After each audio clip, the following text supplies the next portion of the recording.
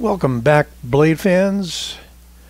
I'd like to start this review out by thanking Bob Demarco of the KnifeJunkie channel for this generous loan of this beautiful knife from Vero Engineering, the Synapse.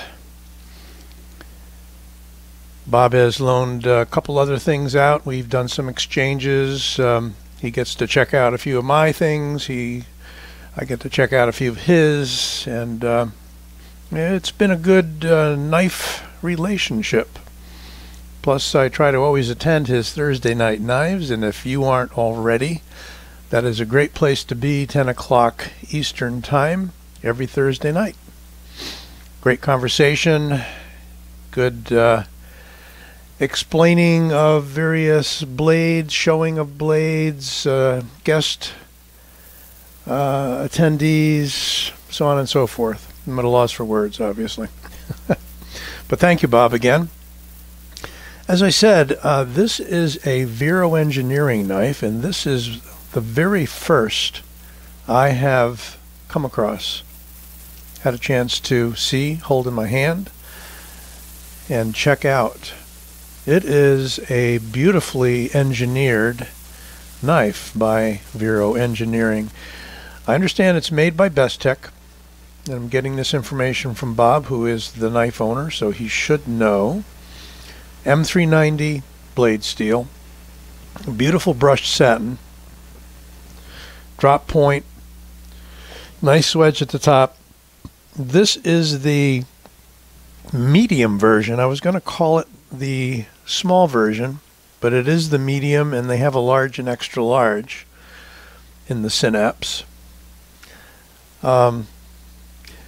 This one has a micarta handle, kind of a brown natural micarta, and as you can see, part of it has begun to darken, and part of it's still that sort of raw, dry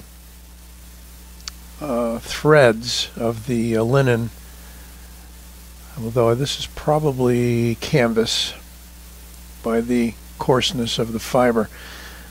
It has a titanium, I believe, yep, titanium backspacer, titanium bolsters. As I said, beautifully finished blade with very little marking on it. There's Vero, the maker's brand, and we're going to see a big V on the clip, which is very attractive and doesn't take away from it at all. And what we have inside the V is a looks like ERO. I don't know the meaning. Oh, Vero. Duh. VERO. Great. Very cool branding. And I'm missing the obvious, I guess. Okay, as I often do. Nice clip. I think I said the clip was titanium. Yes, it is. And we're going to take another look around and talk a little more about it, but let's just get an overall length, which is 7, and we're going to call it 3/8. And we've got a blade of just short of 3 1/4. Maybe we'll call it like a 315. How about that? We have a thickness of the blade stock,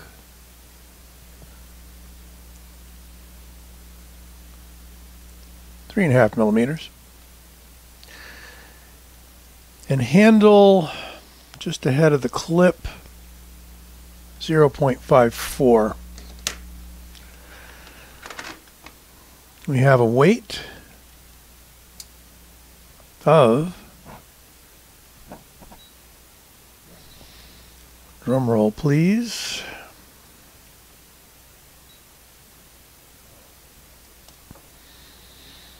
of a fairly light 3.4 ounces. So those are all the specs that matter, in case you're interested in one. And I know that the way Vero goes is they do runs of these. As far as I know, they're not always readily on hand. They have runs. They come in batches from Best Tech and any other company they may use as an OEM. You'll notice that this is a front flipper with a very interesting rounded muted tab with jimping on it, but oh man, fires so easily, and it's guillotine, so you got to get your fingers out of the way because it falls shut. First thing I noticed closing it up. Very smooth on bearings. It just wants to drop. Now, something you have on one side that you don't have on the other, that I've never seen on any other blade, and perhaps you have, is this notch deeply cut in to the side of the blade. Well, I'm sure you figured that out already. You can middle finger flick it. So if you don't happen to like the flipper tab, which is great, I think, and actually it's not a front flipper tab. My apologies. When I saw it so small, I'm thinking over here. Not a front flipper tab, it's a back flipper. But, almost not there. But, light switch it very, very easily. Detent, probably, yeah, you can fail it. But what it's running on is internal stop pins. And I have a lot of knives with internal stop pins. They're not all smooth like this. So credit to the engineering and the manufacturing on this one. I'm sure this comes in other handle materials should you not like the canvas micarta. Beautiful blade, and as far as size goes, it is a small knife as far as I'm concerned, but all four fingers with my medium large hand get onto that handle, and the ergos, because it is contoured, are very nice. You get a very large finger groove, enough for maybe 2 fingers, really depends, and I suppose you could get right up here on the bolster as well. Jimping is excellent, very grippy, cut in sharp but not abrasive. And a light knife at around 3.5 ounces. Fires beautifully. I'm very impressed by the workmanship on this knife. It's what I'd call a bolster lock. You may not call it a bolster lock, but it's kind of impressing me as such, because really we have the rest of the frame hidden here. So bolster locks that I know of from various manufacturers have that little gap when they're engaged, and when they're closed, that gap meshes perfectly between handle and the frame lock.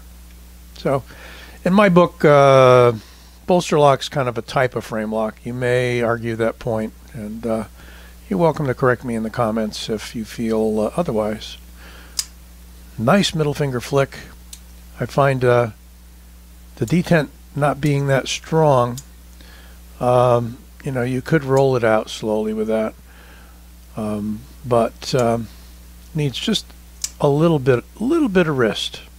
Gets it going the rest of the way. Look at that blade, though. I understand they're coming out with an XL, Bob says, and boy, I'd be on board with that as well. These are coming in around 325, 350-ish, I believe. Just gorgeous workmanship. They can only be gotten, to the best of my knowledge and understanding, directly from Vero Engineering. However, maybe places like Arizona Knives and some of those concerns that carry customs, and this is not a custom, might carry these, might have a small inventory of them. There you can see that there is a number of this knife, 234. That's kind of a cool number, Bob. Number 234. I guess 123 and 234 are both acceptable. has good numbers. Let's take a look at it quickly against some common fare.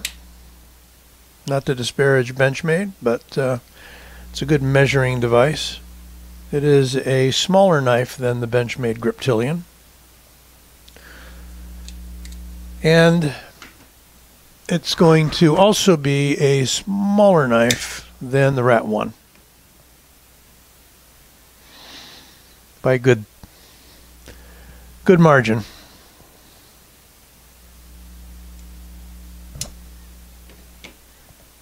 Another look around. Beautiful stonewash bolsters, equal on both sides. And we have handle material that is equal on both sides. A really nicely fashioned titanium clip. Not deep carry, but I like the ramp. Looks good. When I borrow knives, I don't carry them. I don't use them. Don't do anything to them. Maybe wipe the blade a little with microfiber. That's about it. Because it looked like Bob had put this to a little bit of use. Maybe opening some of my packages that I send him. So that's Vero Engineering, the Synapse Medium drop point. And what more can I say? Just you're talking about Vero Engineering and you're talking about an engineered knife. This is certainly it. Very precise, very smooth, and could be a great user. You know, if you don't mind carrying a 300 plus knife, I think it's great.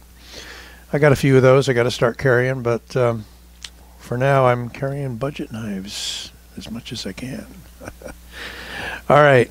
Thanks again to Bob Demarco of the KnifeJunkie channel and all of you for watching. Don't forget to like this video and subscribe. We'll be back soon.